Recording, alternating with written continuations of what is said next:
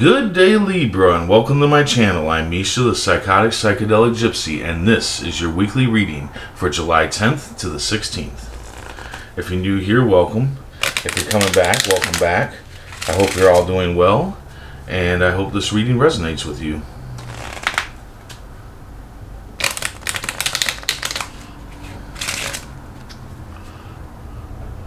Universe speak. Spirit's guide. What needs to be known? What lessons need to be learned?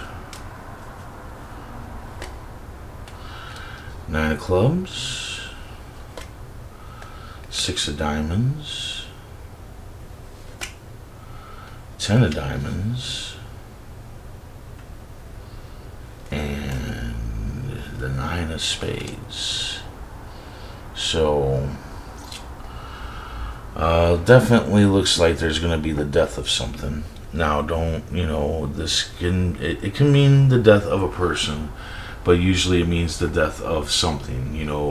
A job, a career, an idea, a love interest, a relationship. It can be the death of pretty much anything.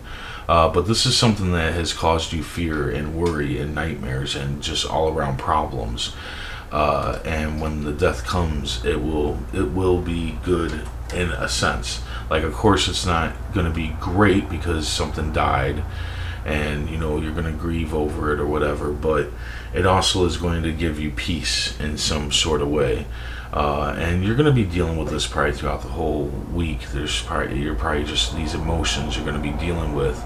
The sad emotions that come with the death of something, but also the emotion of just feeling free and happy that whatever it is over with. The turmoil that came from whatever this is that died is over with now.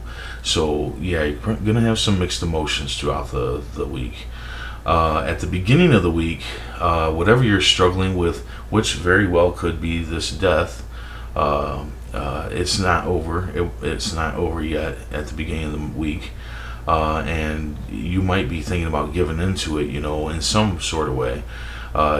We can give into things in all kinds of ways and just give up and not keep fighting. The card says, no, you're strong enough.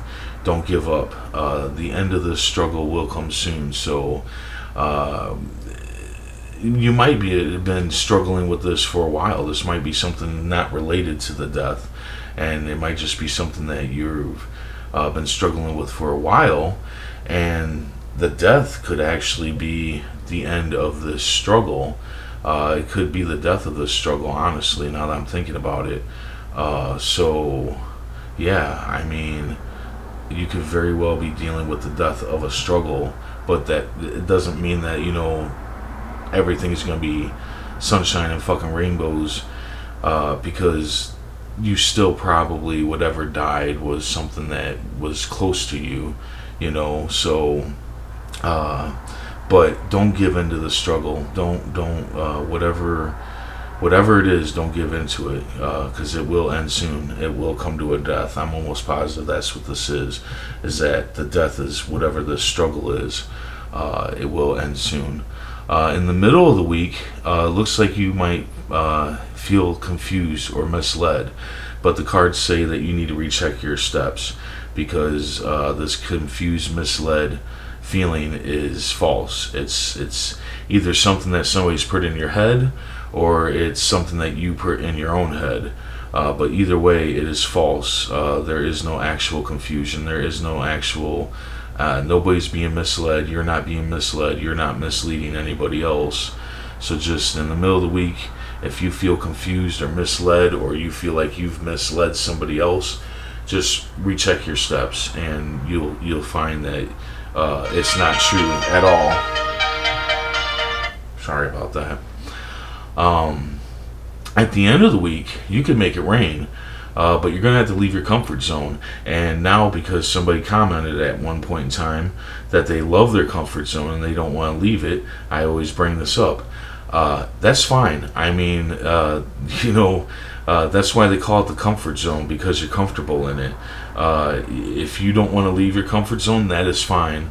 But if you do leave your comfort zone and you go through some unpleasantness, it will lead to success. It could lead to an increase in your finances, or just an increase in abundance alone. But we don't usually grow very much if we just stay in our comfort zone, because our comfort zone is something that we've done over and over and over again, and that's why we feel comfortable in it. And it's not going to change anything, because that's why we stay there, because there is no change. We don't have to worry about dealing with anything. So if you like your comfort zone and you don't want to leave it, that's fine. Please don't leave a comment. I really don't care if you like your comfort zone. Everybody loves their comfort zone. That's just how it is. But if you want to have some success and maybe bring in some extra finances into your life, I would definitely leave your comfort zone and go through some unpleasantness.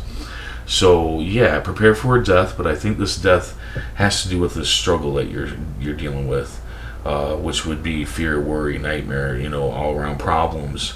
You need to not give into it, because the death of it is coming. If you're feeling misled or anything in the middle of the week, recheck your steps and leave your comfort zone if you want success, or stay there. I don't care. Let's see what the tarot cards have to say. Universe speak. Spirit's guide. What needs to be known? What lessons need to be learned?